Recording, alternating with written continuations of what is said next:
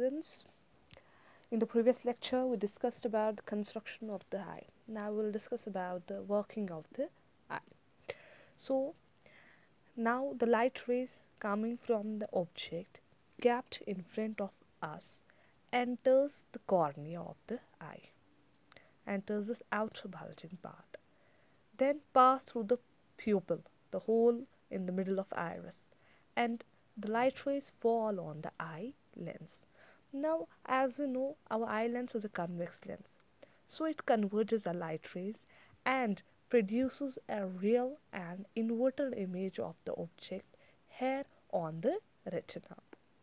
And one more thing, this outer surface of cornea, this acts as a convex lens because it's bulging, so it's transparent. It also acts as a convex lens, due to which cornea converges most of the light rays entering the eye, and then final convergence of light rays is done by the eye lens to focus the image of an object exactly on the retina.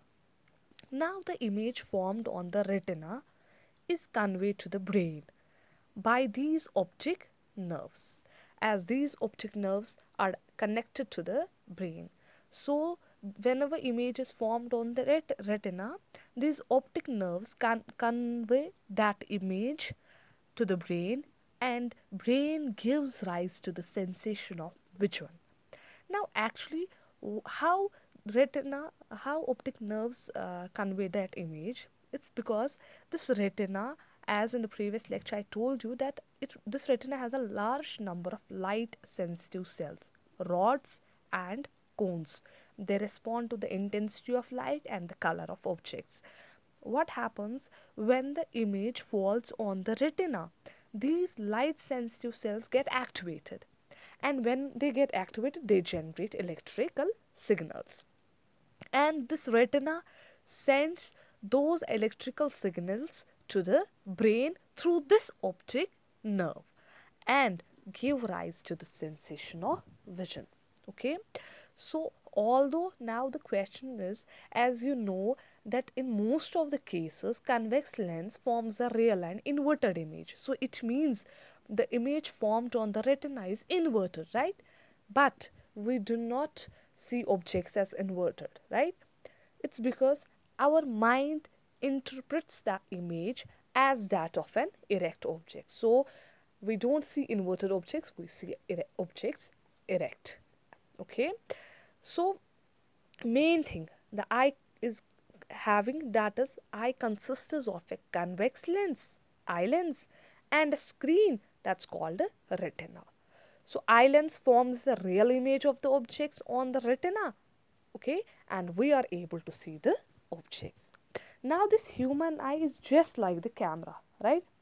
In the eye you are having convex lens, eye lens, right? And that eye lens forms the real and inverted image of an object on the light sensitive screen called a retina. Same happens in a camera. In a camera you are also having a lens, convex lens, that's camera lens there, and that also forms the real image and inverted image of an object on the light sensitive photographic film. It means in our eye we are having a screen, retina. In camera you are having a light sensitive photographic film. So eye is working same as camera is working. But let me remind you, there's one difference between the camera lens and the eye lens, that is the focal length of the lens in camera is fixed. It means focal length cannot be changed in camera. Okay? But the focal length of the convex lens present inside the eye can be changed. And let me remind you one more thing, the focal length of eye lens can be changed by the action of ciliary muscles. As you know, ciliary muscles change the thickness of the eye lens while focusing. So focal length of the eye lens can be changed, but the focal length of the lens used in camera can't be changed. So this was all about the construction and the working part of the human eye. Thank you, students.